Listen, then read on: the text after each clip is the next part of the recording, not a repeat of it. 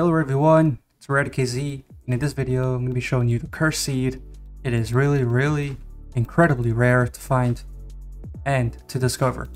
I'll show you one thing first, is that you spawn right next to the watchtower right behind me, top of my head, and you spawn in the sand, which you can get plenty of glass. Underneath me there's a big cave, and there's one thing to be in note of, is what happened to me. I said warden, didn't I? No. Yes, I died by a warden right here.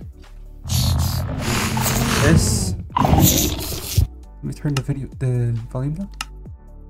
So this is what I died from, because I just went in here survival just to look around, and yeah, this is what killed me. I would highly not recommend to not play survival in this, doing any series or whatever. So yeah, I'll drop down the C down below. I'll drop the C down below, guys, and you can go check it out yourselves. And the latest version is 1.21. See you all in the next one. Peace.